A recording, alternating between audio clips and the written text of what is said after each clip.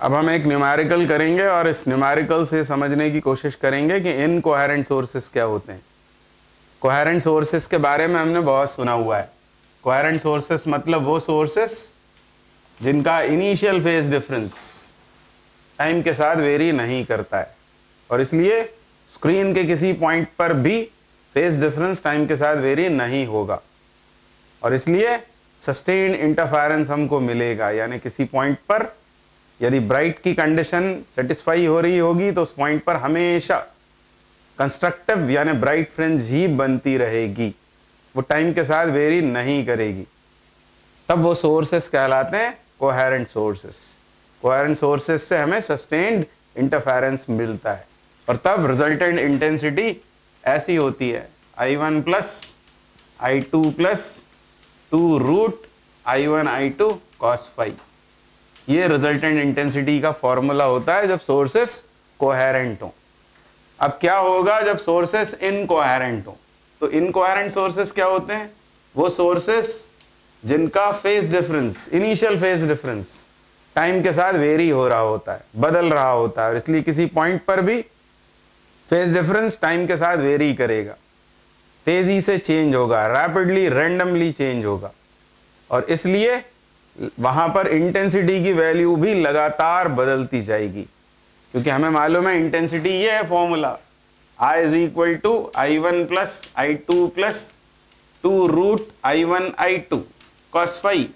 बस जब sources incoherent होंगे तो ये क्वांटिटी cos phi ये लगातार टाइम के साथ चेंज होगी क्योंकि phi है फेज डिफरेंस और फेज डिफरेंस टाइम के साथ चेंज हो रहा है तो cos phi का वैल्यू भी लगातार बदलेगा और यदि cos phi की वैल्यू लगातार बदलेगी जब सोर्सेस इनकोहेरेंट हैं तब तो ये इंटेंसिटी भी, रिजल्टेंट इंटेंसिटी भी टाइम के साथ वेरी होगी और उसके वेरी हो जाने की वजह से हमको इसका एवरेज वैल्यू निकालना पड़ेगा। इस केस में इंटेंसिटी कांस्टेंट होती है क्योंकि phi कांस्टेंट है, पर इस केस में I बदलेगा और I बदलेगा इसलिए हमको इसका एवरेज फाइंड करना पड़ेगा और एवरेज फाइंड करेंगे तो एवरेज इस तरह निकालना पड़ेगा हमको। इस I का एवरेज निकाल रहे हैं I d phi क्योंकि वेरिएबल जो है वो phi है।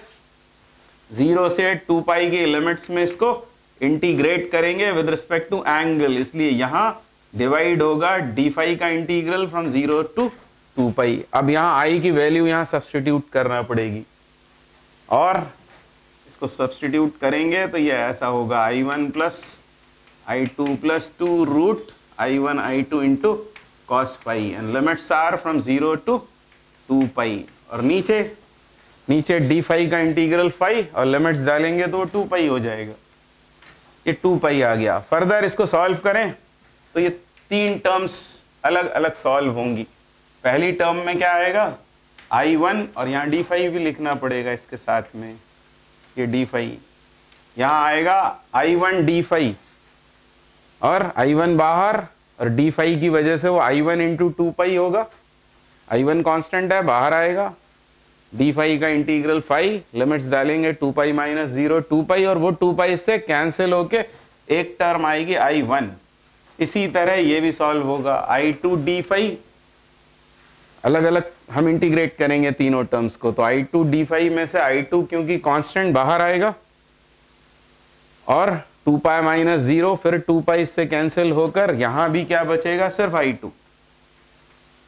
और ये तीसरी टर्म में क्या होगा तो इस तीसरी टर्म में ये होगा कि 1/2 पाई तो ये वाला है। इसके अलावा ये 2 रूट I1 I2 ये कांस्टेंट बाहर आएगा, इंटीग्रेट होगा cos phi d phi और लिमिट्स क्या है क्योंकि यही वेरिएबल है, सिर्फ लिमिट्स है 0 से 2 पाई और हमको मालूम है कि कोसाइन फंक्शन का कंप्लीट साइकिल के लिए वैल्यू 0 होता है, यानी ये पूरी टर्म 0 हो जाएगी और इसलिए average intensity I1 plus I2 होती है। इसको हमें याद कर लेना चाहिए कि जब सोर्सेस कैसे होते हैं इनकोहेरेंट सोर्सेस, तब स्क्रीन के हर पॉइंट पर इंटेंसिटी की वैल्यू इंडिविजुअल इंटेंसिटीज के सम के बराबर हो जाती है। अब इस सवाल पर आते हैं। अब इस सवाल में क्या कह रहे हैं हमसे कि 2 वेव्स हैं जिनका इंटेंसिटी रेशो 1:9 है। तो हम मान लेते हैं कि ये इंटेंसिटीज हैं I एंड 9I।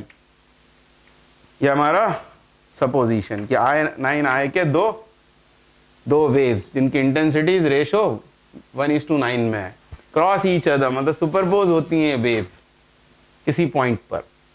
हमको बताना है ratio of resultant intensities when waves are incoherent, मतलब ये IA कितना होगा, तो अभी हम पढ़ के आएंगे जब सोर्सेस इनकोहेरेंट होते हैं तब रिजल्टेंट इंटेंसिटी कितनी होती है, I1 + I2। तो ये तो हमको मिल गया, यानी IA would be how much, I1 + I2 that is I + 9I, मतलब 10I के बराबर हो गया। This is equation 1 when the sources are incoherent.